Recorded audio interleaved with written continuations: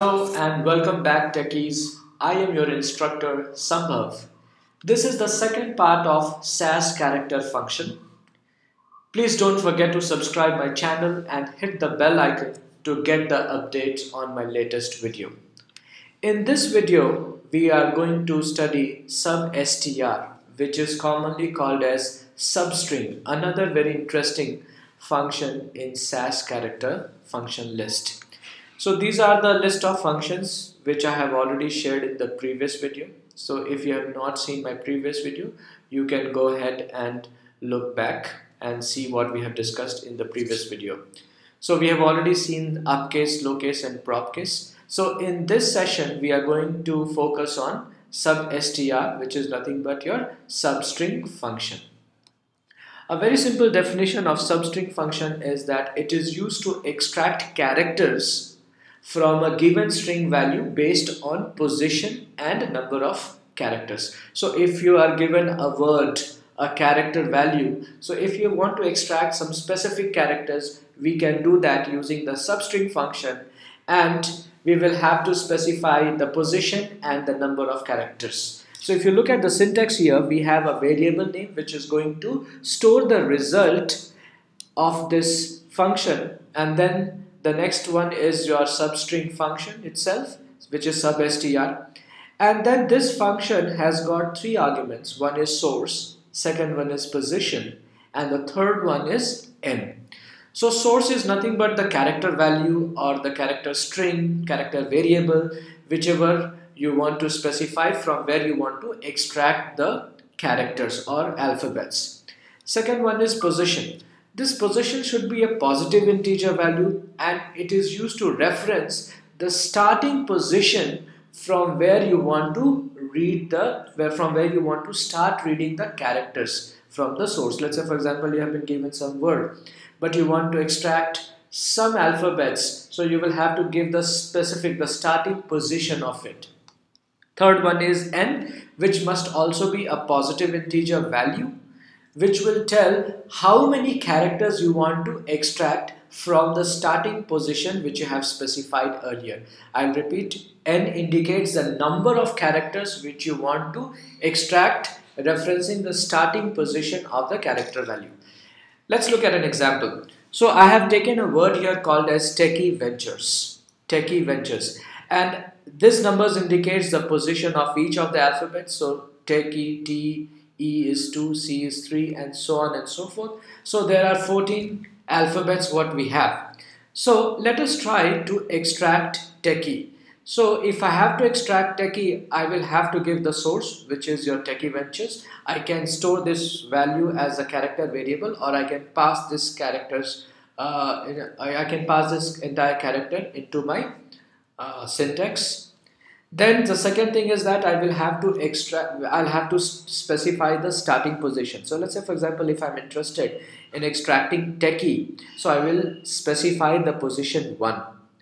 And if I have to, and then the next argument which we have to specify is n, which indicates the number of characters. So 1, 2, 3, 4, 5. So we will have to specify 5 characters. Let us write a code to do this. So let's say data SUBSTR1. So let's say name is equal to Techieventures, Techieventures, Techieventures. Now since this is a character value, so we will have to specify in quotes. Let me do that. And let's say for example result1 is equal to, so now I will have to use the function SUBSTR, right? And then I will specify the source. My source is character variable, which is named here, and I will separate it with comma. The second argument is the starting position, so I'll give 1, and again I'll use comma as a separator to specify the number of characters. So I'm going to specify 5, right? Let's say in result2 I want to extract even. So see, even E starts from the 6th position, and how many characters we are going to extract? 1, 2, 3, 4. So this will become name, comma, 6, comma, 4. let's do that. Result SUBSTR name comma 6 comma 4, right? Now let's say R3, let's do one more extraction, SUBSTR. Now in this, assume that I want to extract let's say ventures, VENTURES. So ventures, V is in the 7th position, so I will give here name comma 7. Now I will have to count the number of characters which I want to extract. So 1 2 3 4 5 6 7 8. So I will specify here comma 8. Now guys, in this situation, if you want to extract everything from the 7th position, that means till the last, it is not mandatory for us to specify the number of characters. You can just leave it like this. So what SAS will do is, SAS will understand that 7th is a starting position, and from there I have to extract all of the rest of the words, rest of the alphabet, sorry. Let's execute this program and print it to see the result. Proc print data is equal to SUBSTR underscore 1 run. Let's execute this code to see the result, and you see we have extracted it successfully. So Techieventures. So first we have started extracting from the 1st position, and we have extracted 5 alphabets. 5 alphabets. Second from the 6th position and 4 alphabets. So that is your even and ventures, correct? Now let us look at another scenario. Let's say I am creating another data set. Let me copy this part. Let me copy this code itself to save some time, and let it be dataset 2, let it be dataset 2. I don't need these two things, so I'll remove this. Now in this example, what I'm going to do is, assume that I'm specifying a starting position to be as 20. The starting position to be as 20. Now you see we have only 14 characters or 14 alphabets, so the last position is supposed to be 14. But I am specifying 20, and assume that I want to extract 2 characters from this. In this scenario, what will happen? Now you see I am specifying the position which is out of the range. Basically it is out of the range. So now if I execute this code, SAS will throw me an error. See, this is not a result, guys. If you look at log, SAS has actually thrown an error message. Now in this example, the variable length is actually 14, right? In this example, the variable length is actually 14, and the variable and the substring function is supposed to read 2 characters from the 20th position. Total length is 14, but according to my code, my SAS should read 2 characters from the 20th position.